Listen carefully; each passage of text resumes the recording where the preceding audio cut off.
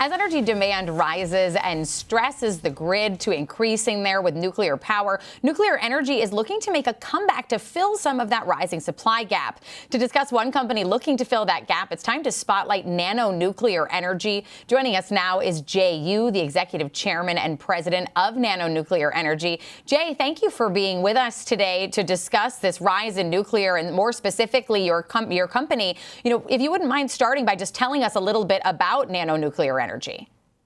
Yeah, thanks for having me. Nano Nuclear Energy is a vertically integrated microreactor company.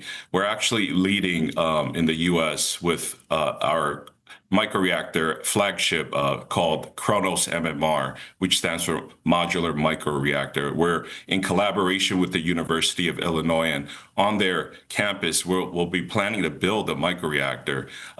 We have multiple catalysts coming up in the near future, especially this quarter. We're planning to drill on our land. So Nano is actually coming to life soon, which we're very proud of. And we're partnered with AECOM, which is a $16 billion revenue a year company, Fortune 500 company, who plans to drill this coming months. And at that point, we're planning to submit a construction application with the Nuclear Regulatory Commission in early Q1. So we're very excited about what's coming up with Nano and leading the microreactor race.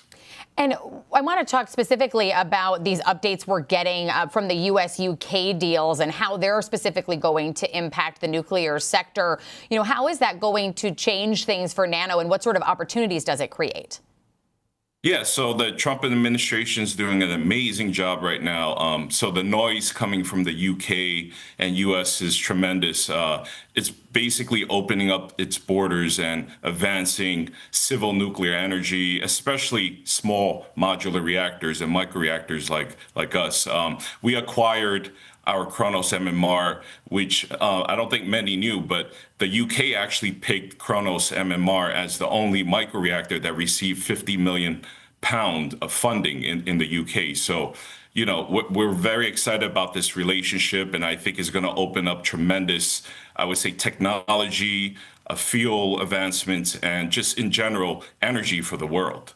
And Jay, can you explain for our viewers, exactly what a microreactor is, also in terms of its size and scale? Because I think we talk nuclear and people think those massive nuclear plants that you're used to seeing off in the distance, but this is not that. Oh, no, correct. Microreactors are categorized as 20 megawatts or less. Our Kronos MMR is 15 megawatt output, 45 megawatt thermal. We believe it's the biggest you can make a reactor or a microreactor while keeping it fully modular. What that means is factory fabricating it and truly mass producing nuclear at a rate that, the world needs, because the growth in AI, data centers, the growth in decarbonizing the world, reaching net zero goals. I think that is what is key here and what's driving a lot of interest in our stock and in our company. And I see a description in your company notes about that it's basically a miniature mobile nuclear power plant in a truck. So it's a mobile energy capability, but more specifically, because of its type, you're also built it for disaster relief situations. How does that work? Because I don't think we ever really highlight that component of nuclear. Yeah, so I think one of the main areas we're looking to disrupt is replacing diesel generators, essentially. So many of these diesel generators are brought to disaster relief sites. So bringing in carbon-free technology that could help, power these islands that are hit by hurricanes or natural disasters. I think that is key. For example, in Canada, we're looking to reestablish our demonstration partnership with the government out there as well. And they have 300 northern territories that are remote, right? So if they're hit by natural disasters, they usually bring in tons of diesel generators, but they're looking to disrupt this with clean energy. So having that opportunity would be huge for the world. So looking to disrupt there, but also we have to talk about this data center boom that we're seeing here and these rising energy demands that are happening because of that. How has that specifically impacted Nano? Yes, It's been huge for us. It's actually a priority at Nano because there's been tremendous amounts of interest in our Kronos MMR because it can co-locate with data centers and provide that baseload energy for the future of AI. And we are actively talking to many, even the largest tech companies in the world that are building tens of billions of dollars of data centers. They know that nuclear needs to be part of their solution.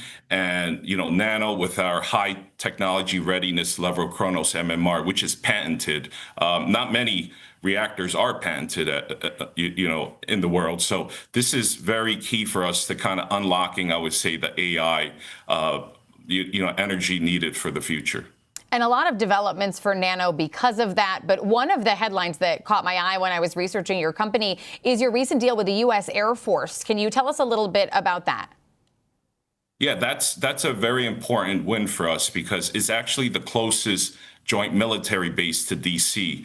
They assessed our reactor. They have multiple sites on their base that they have an aging, I would say, grid and energy system. So they're looking to upgrade this, and they spend billions of dollars. And, we're going in there to do a feasibility study on multiple sites on their base. But what's more important that this gives us a sole source vehicle or contract that Nano now is able to also bid and apply for other military grants as well. So, having that access for the military and Nano's also comprised of former U.S. national leaders in military, 4-star generals like Wesley Clark. We have the real life Top Gun. We have a vice admiral. And if you think about submarines as well, that's a microreactor literally in there, and that's why you could stay submerged below and never come up for air because there's clean air, clean water down there because of a microreactor. So, Jay, with all of that said and all of these potential avenues for opportunity, where do you see Nano fitting into the bigger picture of this rise in nuclear energy? I think like I said, we are the leader in commercializing a microreactor because we're planning to submit a construction application after we drill this fall. So once we do that, I believe there's no commercial microreactor that has submitted that construction application.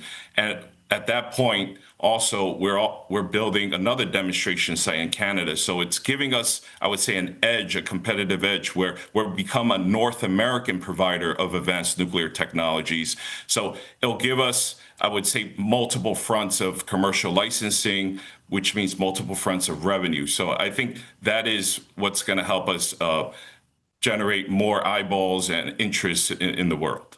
Well, Jay, we appreciate you being with us to talk nuclear and also to tell us more about Nano. That's Jay Yu, the executive chairman and president of Nano Nuclear Energy.